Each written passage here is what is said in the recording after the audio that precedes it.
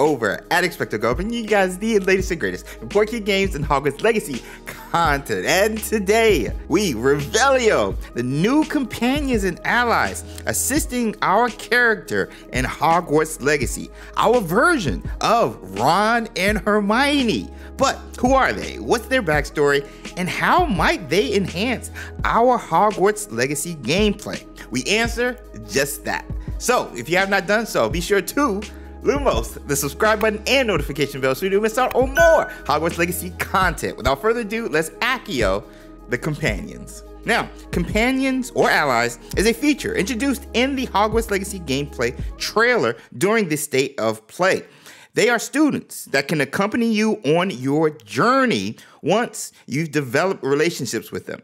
They can be found in Hogwarts common rooms, classrooms, and Hogwarts hallways. They can teach you certain abilities to help your overall Hogwarts Legacy journey, and over time, you can even learn their stories. First up, we have Natsai Onai. She is a Gryffindor student who is a brave adventurer driven by the justice she seeks, according to the trailer.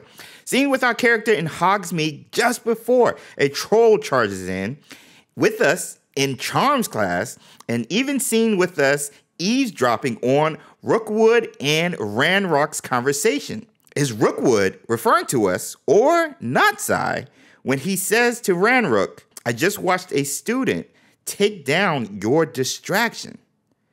These scenes with Natsai could give us clues to her story and even indicate the ability Natsai could give us once a relationship is formed with her.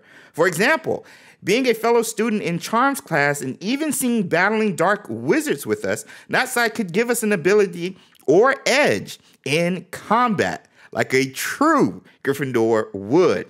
What ability do you think we will get from Natsai? Next up, we have my favorite, Poppy Sweeting, a fellow Hufflepuff student who has a kind heart and loves magical beasts, connecting with them more easily than with humans, according to the trailer. Seen with our characters surrounded by and even talking to centaurs.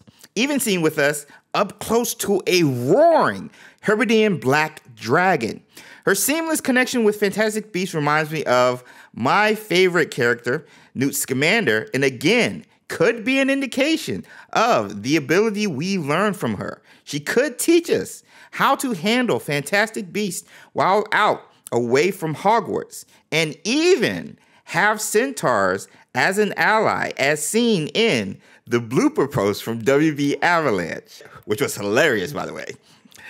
Either way, she's going to be very beneficial to our Hogwarts Legacy journey, particularly with magical beast. Lastly, we have Sebastian Sallow, another Slytherin student with the initials SS, like some of our favorites, Severus Snape, and of course, Salazar Slytherin himself.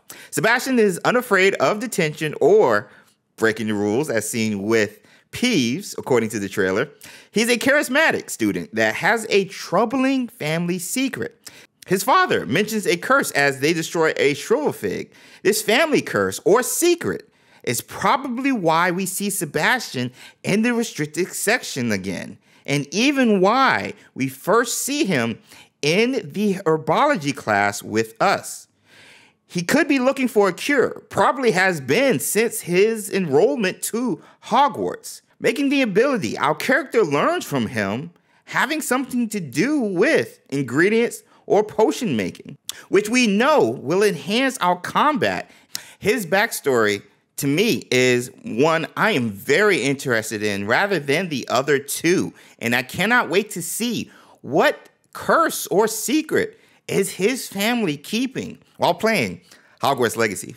Now, we aren't introduced to a Ravenclaw ally or companion, but with so much time between now and the game's release, we are bound to find out more about this feature and hopefully a Ravenclaw representative we can befriend.